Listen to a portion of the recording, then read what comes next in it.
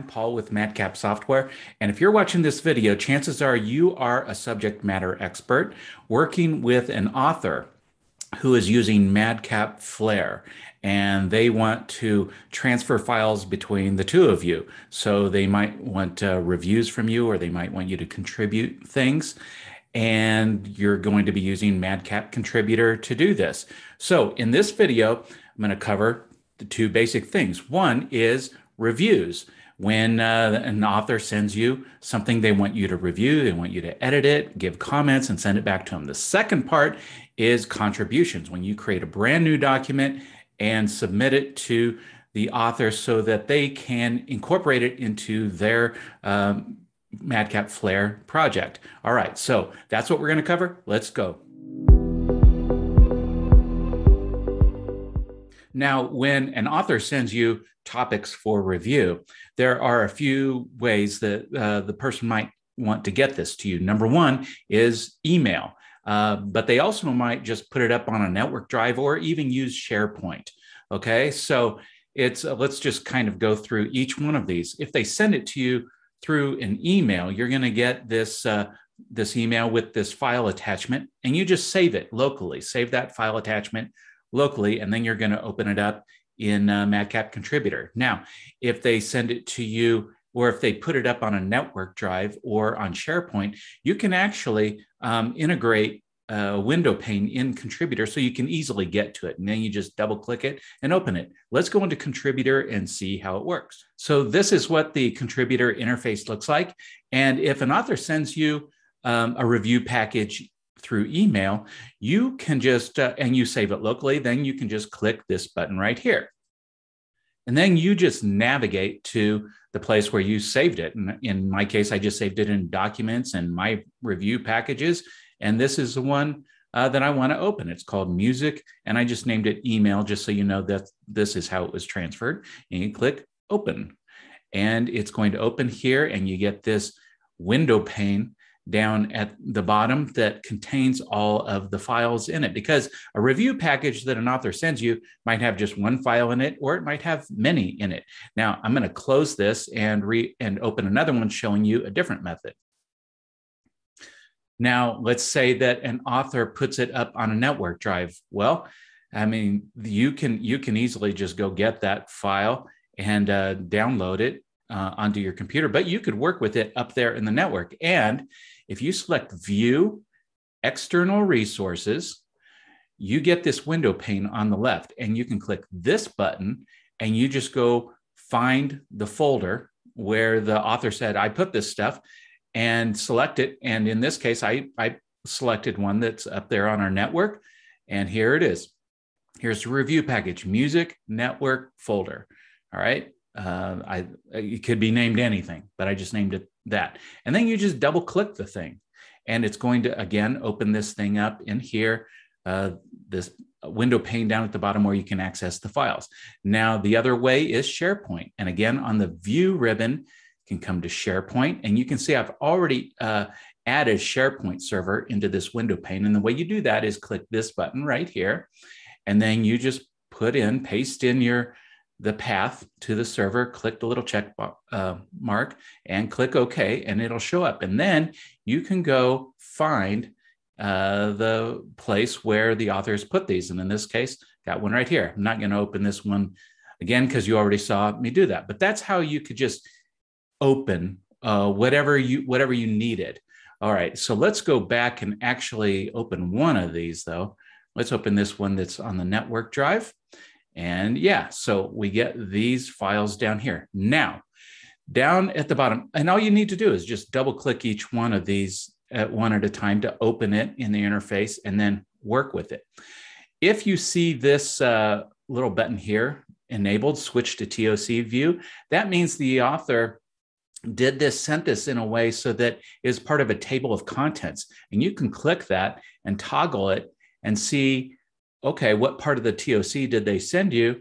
And it's just another way to view and access these. And you can see, oh, okay, these 3 topics they sent me, this one is the main one, and these 2 are underneath it. Okay, I get it. So maybe that is some information that you need, or you prefer to open up the files that way. But if I go back to grid view, you can see there's more than 3 in here. These 3 are what are called the topic files. Those are the main files. But sometimes you might also see this other little kind of file in here with an FLSNP extension. That's called a snippet. And it's like a tiny little file that's inserted into one or more of the other files, but it's separate. Now, I'll actually open up this topic right here, double click it, move this down so we can see more, and kind of move this over. And so you can see it's just kind of like a regular editor in here and just regular text. Now, this one has some brackets around it, which people won't see in output, but it's just to let you know, oh, something's going on here, and you can't click in that. That's because that is that little snippet file. And you can, if you hover over it, you can see the name of it, ACL format in that case, and you could double click it from here to open it, or you could right click and select open link and open it in there and edit away. And so sometimes though, an author might choose not to include these little snippet things. For example, open up this file, and here we have another snippet in here. You can tell because I can't click in there, but it wasn't included in the review package. The author maybe just decided not to do that. Well, what if you want to take some action or tell the author something about this content in here? Well, one thing that you can do is you can add a comment. So you can do this regardless, of whether you're dealing with a snippet or anything.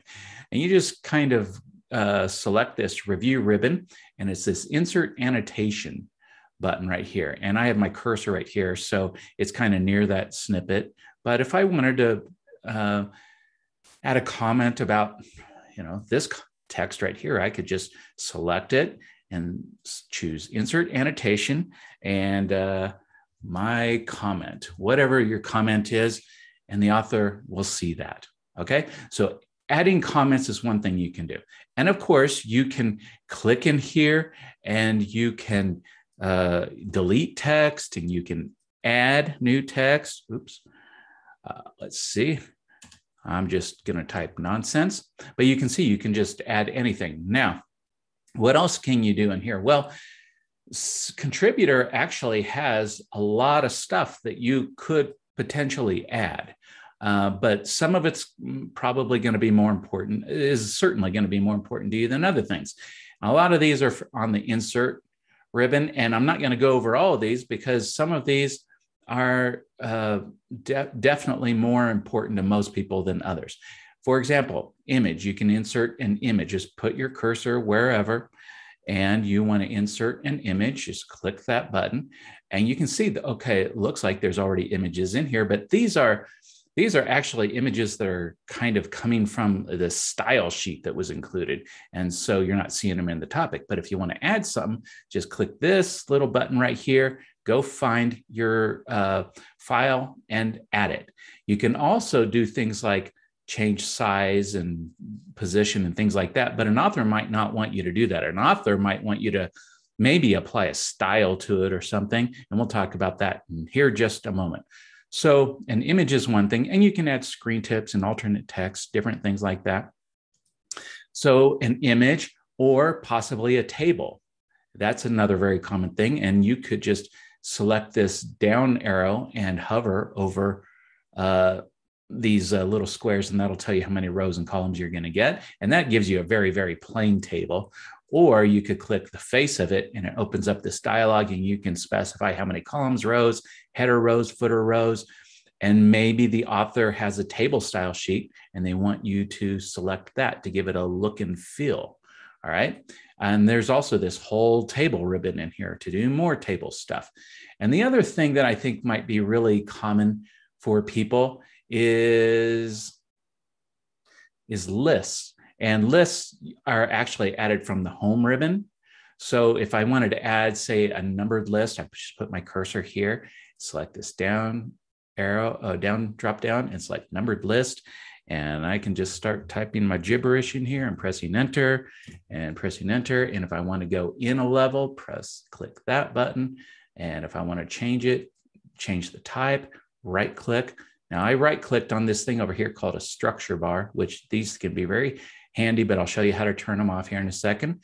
And I can right click on this thing right here because that's my second level heading. And I could tell it, well, I want this to be a bulleted list in here, and right click that and turn that into a bulleted list. So adding lists is another thing you can do. And there are potentially other things that an author might want you to do, maybe applying conditions. You don't know what conditions are, but an author, if it's important, they'll explain it to you. Or they might want you to insert links, hyperlinks or cross-references, or insert something called a variable.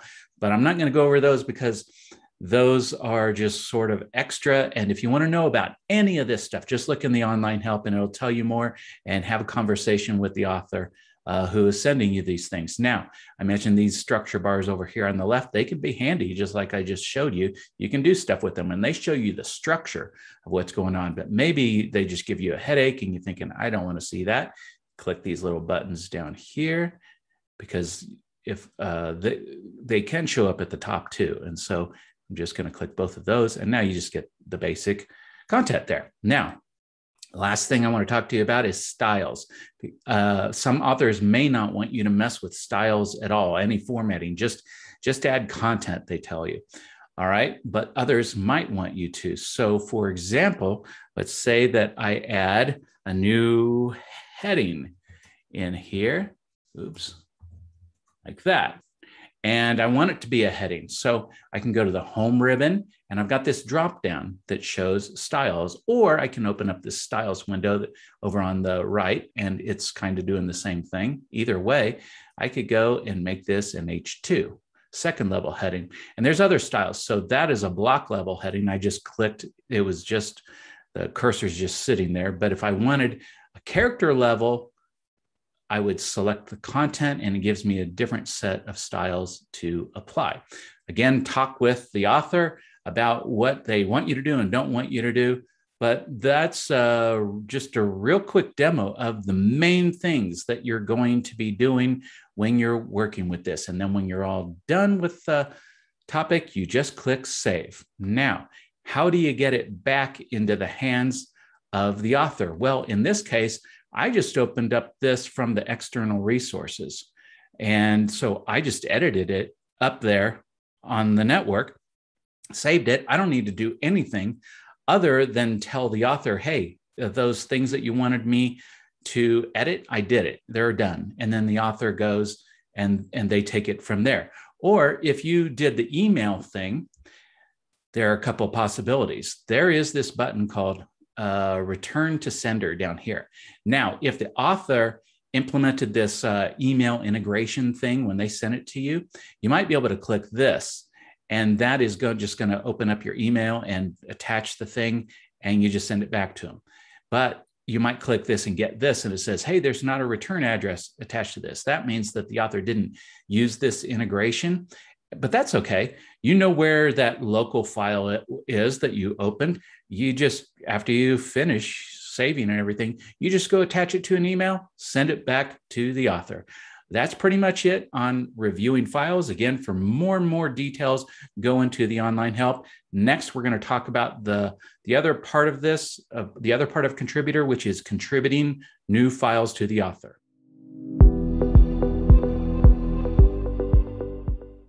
All right, now let's switch gears and go the other direction. Instead of the author initiating the file coming to you, you can create a file and then send it to the author. So you're contributing new content to the author's documentation. Now, an author might do one thing. They might create a contribution template. So they might send you a file that is sort of, it's got the structure, it's got maybe certain pieces of content in it, and they want you to use that when you create new files so that you're just sort of following their guidelines. If that happens, what you do is simply you save that contribution template file in your documents folder, and I'll show you where right now. So you just navigate to your documents folder, and you can create, if it's not already created, my templates, and then contributor. Within that, that's the path. and then you just put that file in. It's going to have an MCCOT file extension. That's it. And so now what's the next part? All right, so you've got that contribution template, and an author might not even send you a contribution template. Either way, you can create new documents. So in Contributor, just click New, and it's going to bring up this dialog. Now, you got some factory templates you can choose from in here. And so let's just look at these real quick. Document, and you can see the file extensions on these. So this is simply what you would create if you just want a standalone document, like you were creating a Word document or something, and then maybe you want to save it to a PDF. All right. This one right here, XHTML document, that's a document that's going to save as HTML. So maybe you just want to create a standalone document that you put up on the internet somewhere. You could do that. Style sheet, page layouts, we're not going to worry about because most people aren't going to be doing that in Contributor. They're going to be using these files that authors send to them. But if you want to know more about creating style sheets, working with those and page layouts, which are used with print-based output, like your margins and page numbers and things like that, you can read about that. This is the one we're really interested in, this one that says topic MCCOT. So if I select this from this dialog and click OK, it's going to, and I provide a name down here under file name and tell it where I want it to put, where I want to put it. And here I just have this path into my documents, my contributions. So you can put it wherever you want though. And then you get that and you create that document and you send it to the author. All right. Now that's going to be just using this factory template. But if the author did send you a special contribution template, they want you to follow their stuff, you can select My Templates. And there is that contribution template that I just showed you. Now I'm going to click OK, and it's going to bring it up. And you can see these are the pieces that the author had in mind. And it's kind of butting up close to here because it doesn't have a margin over there, but you could turn on your structure bars like that. And that gives you a little bit more room. And then you just create the document, add stuff into it. And I'm not going to go into all the things like I did in the last section, but it's the same thing. From the insert ribbon, primarily, you're going to be adding certain things and just content and lists and tables and images and whatever you need to. And then you save it. And again, you can get it to the author however it works best for you. Maybe you send it to them in an email. Maybe you upload it to SharePoint or to your network drive. And by the way, if you do happen to have these integrated in here, like this is SharePoint, and you already have something in here, well, you can just right click on that server node right there and select open, and it'll open it up right here in the interface so you can deal with SharePoint. Same thing with external resources. I could right click that and that'll open up that location in Windows. So it's just right there. All right. That is pretty much going to do it. That is how you deal with reviews and contributions in MadCap Contributor. So thank you so much for watching this video. Best of luck to you. We'll talk to you next time.